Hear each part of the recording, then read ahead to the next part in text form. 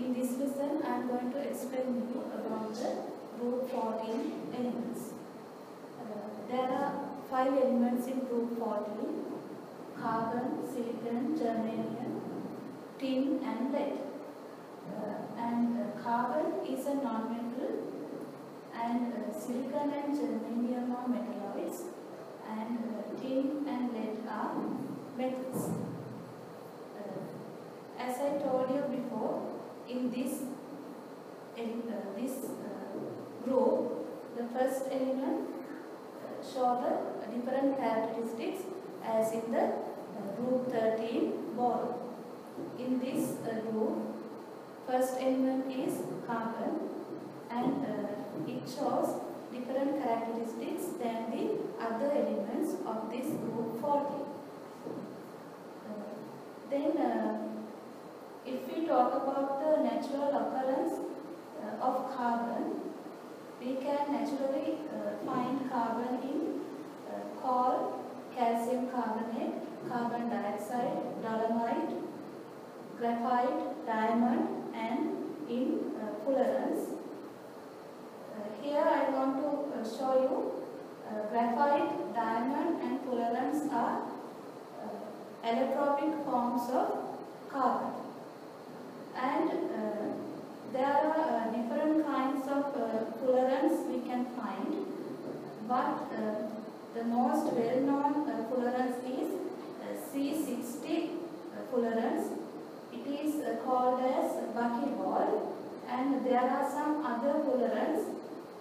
They consist different number of carbon atoms, but in buckyball there are 60 carbon atoms. And carbon is an important element because carbon is the basis of our life and the most important element in organic chemistry. Silicon and germanium are metalloids, and they are used as a semiconductor in industries. Now, we have to consider about the properties of group 14 elements. If we consider the properties,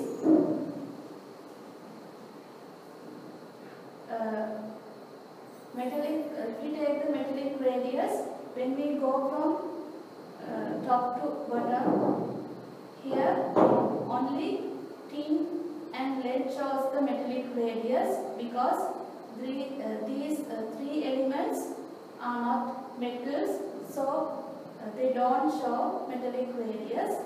And when we go from top to bottom, metallic radius increase. And covalent radius, when we go from top to bottom, here covalent radius increase.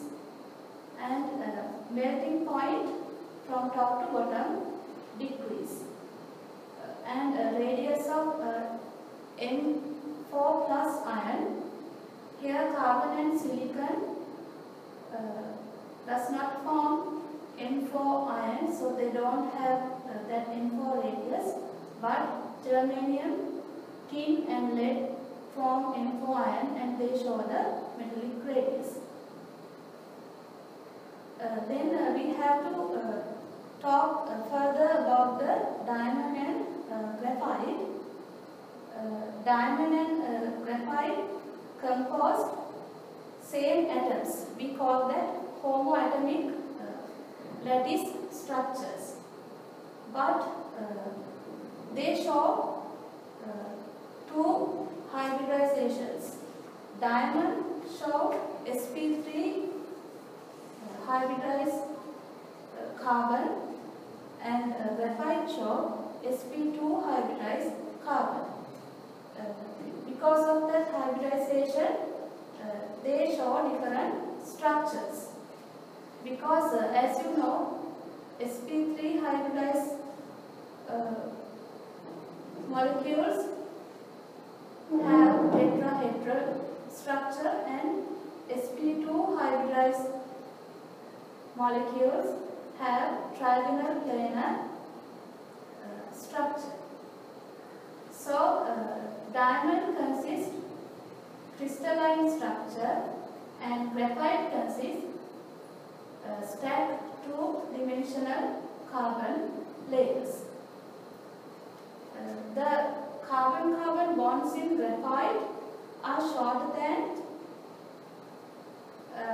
diamond due to hybridization of these carbon atoms. But the most harder structure is diamond, because that lattice is more stronger than the graphite structure. Graphite is an electron and thermal conductor, because graphite consists delocalized 5 electrons, because it has sp2 hybridization and it consists another p orbital, and that p orbital delocalized, and because of that graphite can act as an electrical and thermal conductor. So the interaction between carbon layers in graphite are weak, and this makes the graphite as a good lubricant. This is the picture of the hybridization of graphite. Here you can see, if we take one carbon atom, it combines with another 3 carbon atoms, and it has delocalized 5 bonds. Here you can see that in this picture. This is the delocalized 5 orbitals of the graphite. Then if we take the structure of diamond, it consists sp3 hybridization, that means 1 carbon atom combined with another 4 carbon atoms. We take this molecule, this is the center carbon atom, and it combined to another 4 carbon atoms. Here 1, 2, 3 and 4. So this is the structure of diamond. And if we consider about this picture, in here, in sp2 hybridization, 1 carbon atom combined with another 3 carbons in graphite. But fullerenes are heavier than these 2 structures. It consists 60 carbon atoms. Then we have to talk about the carbon monoxide and carbon dioxide. Carbon monoxide is a colorless, odorless and high poisonous gas, and it consists double bond, but that double bond is different because it shows the Lewis structure of these, that carbon monoxide has the different type of double bond, and this is the Lewis structure of the carbon monoxide, that shows it has triple bond nature between 2 carbon atoms, not the typical double bond. And carbon monoxide is a reducing agent, and in iron production we use carbon monoxide as a reducing agent. told you the ion extraction. This is not in your syllabus. I just want to show carbon dioxide. As you know, carbon dioxide is a non-polar molecule, and carbon dioxide has only London forces. These forces are very weak. So in low temperatures and under high pressure, carbon dioxide solidified, and we call that dry ice. And this solidified carbon dioxide sublimates to produce gaseous carbon dioxide under normal atmospheric conditions. So that's why this dry ice is used as the freezing agent in food industry and to produce artificial rains. So this is the Lewis structure of carbon dioxide. Now we have to talk about the carbonic acid. How we can produce carbonic acid. Carbonic acid can be prepared by dissolving carbon dioxide in water under pressure. These are the equations of producing carbonic acid, and this is the bond structure of carbonic acid. When we consider about the bond structure of carbonic acid, the hydrogen atom, which is directly connected to oxygen.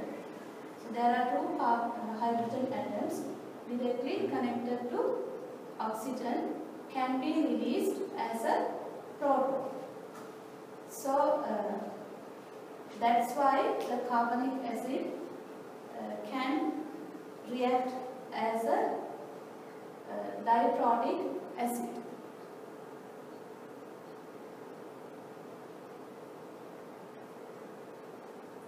Then if we consider about the reactions of carbon dioxide